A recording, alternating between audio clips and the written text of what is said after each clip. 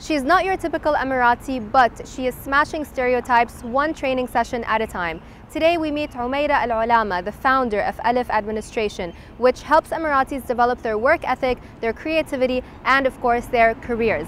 But instead of having a typical interview in our studio, we decided why not have it at Karak House over the perfect cup of Karak tea. Karak House is a local homegrown business in downtown Dubai. So let's go and meet Omaira. Downtown Dubai, where money, power, and success come alive in the space of 2 square kilometers. Join me as I dive into the world of fame and fortune in the heart of the city where business never sleeps. I'm Lubna Hamdan. Welcome to Greenback. So Omaira, thank you so much for joining us. Thank you for having me. You told me something hilarious before we started. So I wanted to take you here, to bring you here to Karak House because it's one of my favorite places and I'm obsessed with Karak tea. It's a very popular Emirati. Absolutely. You know, well, it's Indian actually, but it's very popular here in the UAE. True. But you are not the biggest fan of Karak tea, are you? I am not, but I must say, I love the presentation. I must say, I really love this restaurant. It's super beautiful, like it's really the ambiance. But yes, I am not a fan of Karak tea. This is going great from the start. It's going to be a great interview.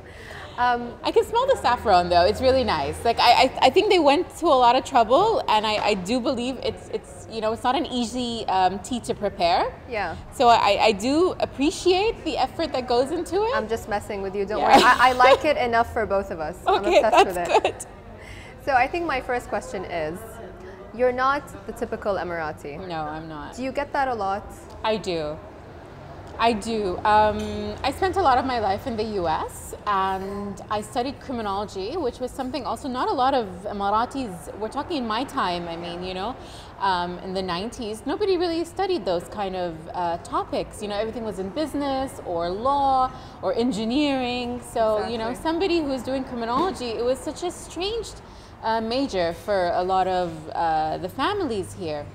And when I came back to the UAE, everybody kind of was trying to place me in a box, you know, because they were like, what kind of Emirati will she be? And the thing is that I think no one should be placed in boxes. I think everybody has their uniqueness that they bring to the table. And I think that being one of the first Emirati women to study criminology was something interesting as on its own. And you do something amazing as well. So you train Emiratis to develop their work ethic, their creativity, and you help them develop their careers as well. Absolutely. How does that really work? Can you work us through the process? Say I'm an Emirati and I want to work with you. How does it work? So it first started in 2007 when I was sitting, it was a really nice class. There was an instructor, he was from the US, and he was teaching this young group of Emiratis. And I watched them kind of glaze over, get bored, they weren't really listening. So I asked them a question, like when the instructor left, and I said, like, why are you guys not interested? Like, the guy was really funny, like he said some really nice jokes, and what they told me was a kind of a shock in the beginning, but then I kind of understood what they meant. They were like, there's no connection between that instructor and us. Like, yes, his jokes are funny, but we didn't grow up in the US, so we don't really understand his jokes. And they were like, and also he didn't take the time to understand our personalities, our culture, the differences, you know? He might have been a great instructor. So I thought, okay, maybe it's time for me to come out of the criminology, and at that time I was doing a lot of criminology and fraud and risk management. I was working with Dubai Holding for a few years, and I was working with Sultan bin Sulayem's team, you know, so it was a lot of different companies based on for their fraud and these kind of sections, and I thought maybe there's something I can add value. And it wasn't just for Emiratis. It was also for expats who were born and raised in the UAE who identified themselves as Emiratis. Me. Exactly. You see, so, but all these young generations, they had something in common. They were so eager to learn, so eager to get out there, but yet the instructors weren't connecting to them. Sure. Which is why then we created ALF. It's the first kind training and development center that is for the Emiratis, by the Emiratis, and consists of people born and raised here. So we consider them of Emiratis. We all know that you know, companies here are encouraged to hire Emiratis. Yes. But what we don't talk about enough is how much they really have to offer, you know. Absolutely. Why should companies hire Emiratis? What do they have to offer? Well, one of the main things that I want everybody to focus on, and I've been saying this since 2010, don't hire Emiratis just because you want to hire Emiratis. You need to find the right Emirati for the right job. Yeah. And that's something that takes a lot of time and effort from all these recruitment agencies and from all these entities who just want to add numbers and quotas. And that's the worst thing you can do, because what happens is you'll hire that Emirati in 1 or 2 years will hate his job, Yeah. will jump from job to job, and you really haven't secured that. Has it changed? Has the perception changed since you started ALF of Emiratis in the workplace? And have the new generation themselves changed? Because we see so many entrepreneurs now, Absolutely. you know, really creating these amazing concepts. Absolutely. You know, lots of things have changed, but I think it's also a lot of companies have woken up to understanding that the things they were doing in the past were not working. Right. Just, you know, placing them in anywhere they could find. Yeah. Like every single young Emirati high schooler was a teller. Yeah. Yeah. And it just doesn't work. Yeah. There's a lot of, for me, the most hardest working youth, whether they're Emirati or expats, born and raised here, are the ones who work and study at the same time. Sure. And for me, those are the ones that everybody should focus on. And sadly, people were never focusing on them. Yeah. Yeah. Agreed. And for me, those are the ones that, especially Northern Emirates, my favorite type of students. Really? Ras Al Khaimah, Ajman, Fujairah, these people get up at the crack of dawn, even earlier, like 4 a.m. They'll get to my class by 7:30 before everybody. They'll be sitting there waiting for the day to start. Wow. They will work, they will go to university, they will come home, and they will help out in their families. Amazing. And this perception is one of the things that I always talk about when I talk to companies, when I talk to magazines, to TV shows, to understand it's not about lumping them as nationalities, and we always say, oh, Emiratis are either lazy or they don't want to work or they're spoiled. Yeah, there are. There's so many, because there's good and bad in every culture. Sure, exactly. There are good and bad expats. There are lazy. There's, you know, it's nothing to do with that. Yeah. But it's a mistake of corporations that don't find the right Emirati for the right job. And this is, you know, a lot of times we're so quick to blame the expats who don't want to hire Emiratis, but it's not really the case.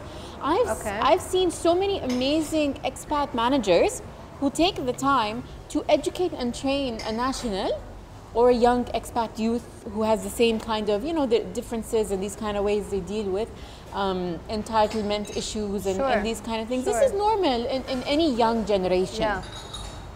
Whereas I had so many times Emirati managers who are like, oh my God, don't give me Emirati employees. And I'd be like, why? They'd be like, oh, they're lazy. And I said, have you tried them? Yeah. Do you know them? Do you know anything about them? Yeah. No, but you know, I've had experience in the past. Well, everything is different. Yani, no one is the same. And you're helping changing that. And I have such immense respect for you for doing that. You also help divorced and widowed women get back into the workforce. Yeah. How is that going? You know, is that also changing? Are they now more encouraged? You know, it was different back then. It was very different. It's still very tough. We have to be honest. We come from a culture, the whole GCC, the whole Arab nation comes from a culture where divorce is unheard of. It's not nice to have it. You're not looked on as somebody successful if you've had, you know. And I think these things will take some time to change. But one of the things that we do is that we don't label a woman. If the only thing we do is help them gain financial independence, for them to make the choices that they can be happy, that they can live with. Sure. Whether it's leaving, staying, whatever, we don't get involved. We just give them that financial independence. So for example, we have some women who cannot leave their communities for whatever reason. They cannot come and work in a place that is of mixed genders. And a lot of times they're stuck to the confinements of their little you know, neighborhood or their little community. So what we do is we provide them computers, printers, textbooks, anything they need to work from home. Okay. And then they get paid based on that. And that encourages them to Absolutely. go for it. Absolutely. That's amazing. Yeah. I still remember this this moment in school. I was in high school, and our teacher asked us to raise our hands if we wanted to go to university and then work after university. And so few of us raised our hands, and I was really shocked because I did not expect it. And you're such a younger generation, like exactly. I couldn't expect that. You know, it was, and I will never forget that moment. It was years ago, but I will never forget it. I think now it has changed, hasn't it? Absolutely. I am one of those people who have the biggest respect for the youth. Honestly, like I have so many times, I will hear from different people, you know, they're like, we're so over this younger generation, this TikTok and Snapchat. And I always have to remind them that in our time, our parents used to say that, and our grandparents used to say that. Yeah. I have the biggest respect for your generation, for my children's generation, for every young generation. You guys are doing things that, for us, it's baffling. You learn things, technology, at a drop of the hat. Things that take you maybe 10 minutes, takes me maybe 2 days, 3 days. I'm not gonna lie, I'm very happy to be honest about these things. And this is one of the things that I always encourage companies when they say, we don't wanna hire them because they don't have experience. It's okay, sometimes life gives you experiences. Exactly. Sometimes a 14-year-old can have more experience than a 40-year-old. And a fresh perspective Absolutely. as well, right? And out of a box kind of. Yeah. Absolutely. What advice would you give, you know, young Emiratis or even young expats who go, or you know, any young girl really watching this interview? Be yourself, honestly. Like every single thing you bring to the table is unique about you. Don't think like, okay, this person failed because they did this. Those failures define other people. It's the younger generation that I always tell them, it's okay to make mistakes. Yeah. You learn from them. And never ever feel that, you know, you're demotivated because people keep saying, oh, you're always on your phone or you're always on. Maybe this is how you get your stimulation. Yeah, as long as it's not something that is hindering to you or dangerous for you, I have no issues with these things. I'm so happy to take a back seat. I feel there's nothing worse than my generation who come on and hold on to things when they should really let go. You're so candid. You know, I love your honesty. I've really enjoyed this interview. Me too, I hope you have as well. Absolutely. And I'm so proud of you, and keep it up. Thank you so much. I cannot wait. That means so much to me. I cannot wait to see what you guys do. Thank you. Well, that's not something you see every day, an Emirati that doesn't like karakti. But I think we made up for it with our fascinating conversation, which is what this show is all about. It's all about having fascinating conversations. Let us know what you think. Let us know what you would like to see more of. And comment, like, and subscribe.